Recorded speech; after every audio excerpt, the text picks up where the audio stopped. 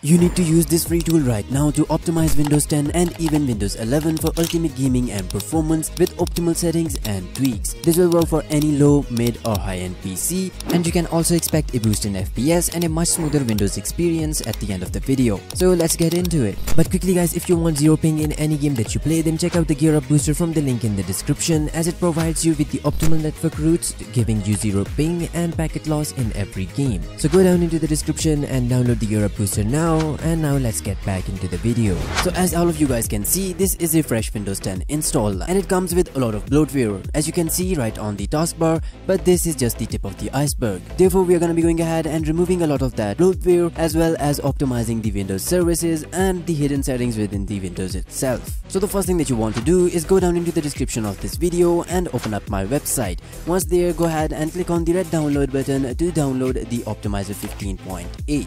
Once you have it downloaded, just put it on your desktop and right click to run it as administrator. So now that the optimizer has opened up, we're going to be going ahead and starting from the general tab. Now for each of the settings, if you don't know what they do, you can go ahead and click on them and it will open up this little dialog box and it shows you exactly what they are doing. Then go ahead and hit OK, and then just follow along with me to change the settings that you need and leave the settings that might prove harmful for your PC. So starting off, go ahead and optimize the performance. Do the same thing for the optimizer network. However, keep in mind that this may cause increases in ping sometime, so if it does happen, then just go ahead and come back to the program and disable it. Disable the error reporting, disable compatibility assistant, as well as print, fax, sticky notes and smart screen. Most of these are pretty self-explanatory, but if you are printing something or using fax, which I don't know why, then of course you will need to go ahead and enable these services. As for the disk drives, I would not recommend disabling the system restore point because it can prove useful in many situations. As for the disable superfetch, if you have a really low-end PC, then I would not recommend disabling it.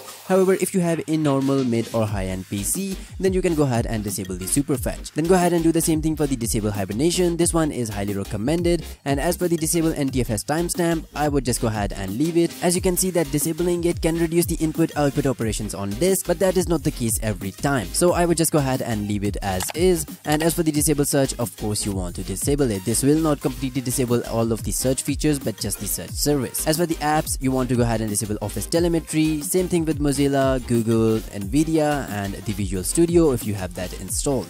As for the privacy, go ahead and disable telemetry task, disable media player sharing. If you are in a work environment where your PC is connected to home groups, then probably just leave this one, otherwise I would just go ahead and disable it. As for the SMB v1 and v2 protocols, if you click on it, it shows you that they used to work, but now they have been replaced by the SMB v3. So all you need to do is just go ahead and disable both of these as well.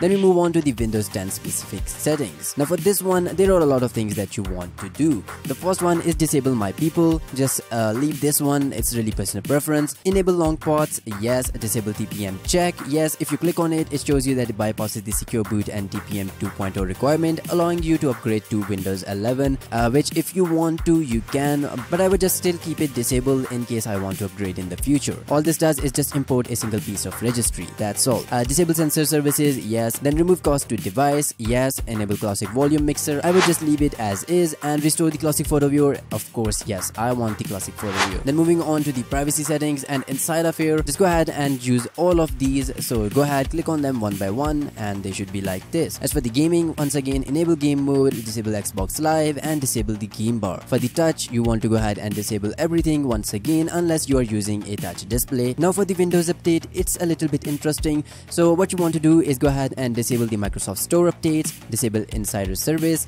and exclude the drivers from the updates. However, you want to enable the automatic updates, and the reason we are going to be going ahead and doing that is because we want to go ahead and update your Windows first and then come back here and then disable the automatic updates. So simply just go down to your start menu, go into your settings and then go to the update and security. Inside of here, just go ahead and check your updates and install them if you want. So go ahead and install those updates and then come back here and then disable the automatic updates. As for the UWP apps, so these are all of the apps that are installed on your PC right now, and all you can do is just select them one by one, or even just a bunch of them and then uninstall them. So for example, I'm gonna go ahead and uninstall the Bing Weather, the Spotify, Microsoft Skype, Microsoft Windows Maps, Windows Alarms, OneNote, Zune Music, Mixed Reality Portal. So basically I'm gonna go ahead and select all of those, click on uninstall, hit yes, and you get the idea. It's going to go ahead and remove all of those apps that I have just selected. And of course you can always go ahead and revert this by clicking on restore all of the UWP apps, which I really wouldn't recommend. I would just recommend going ahead and removing as many of the unwanted apps as you can. Then moving on to the startup, once again it's pretty self-explanatory, but I'm gonna run you through once again. So all you need to do is select the ones that you want to remove from the startup or loading up with your Windows. For example, I'm gonna go ahead and select the Adobe services, Google Chrome updates. Just keep in mind that you don't want to remove anything that may need to start up for your games. For example, Valorant needs the Riot Vanguard to start up with Windows, so that is the reason why I'm gonna go ahead and keep it as is. And once you have selected the ones that you want, all you need to do is click on delete, hit yes, and then it's going to go ahead and remove all of those from the registry. As for the network, there are two things that I want you to do. The first one is flash the DNS cache, and it's going to tell you that your internet may disconnect momentarily, but it's completely normal. I'm gonna go ahead and hit no right now, but you can go ahead and hit yes, and that will be fine. So the next thing that you want to do is click on the open network connections, and inside of here right click on your Ethernet connection, hit properties. Once this opens up, click on configure, and inside of here go into the power management, make sure that all of these are unchecked, hit OK, and now you can close out of this. This is going to make sure that all of the power saving features on your network are turned off, giving you slightly lower ping and an improvement in overall network. Then what you want to do is click on this little pinger right here, and for the domain name, what I want you to do is type in 1.1.1.1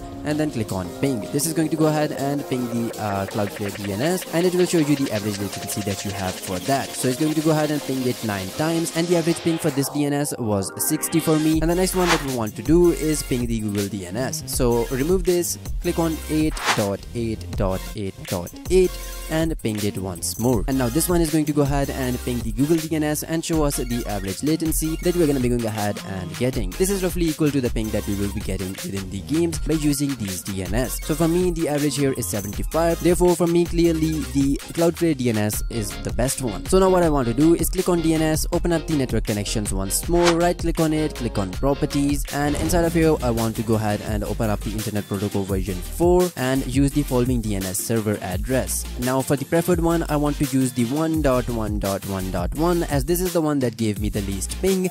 As for the alternate one, I want to use the 8.8.8.8. So if this one gave you the least average ping, then go ahead and put it in the first box and the first one in the second. Otherwise, just go ahead and copy me. Then go ahead and click on OK, hit OK once again, and now you can close out of this. As for the host, just go ahead and completely skip this one. Same thing for the registry. I don't really want you to go ahead and change anything from here. For the hardware, it's just going to go ahead and give you all of the information related to all of your hardware devices. Integrator, nothing here. This is just the customizability options for the optimizers, which you can just go ahead and skip. So right here, it says that restart and apply changes. Just go ahead and restart your PC. Now that everything is done here, go and change this one setting to completely optimize your Windows for ultimate gaming and performance.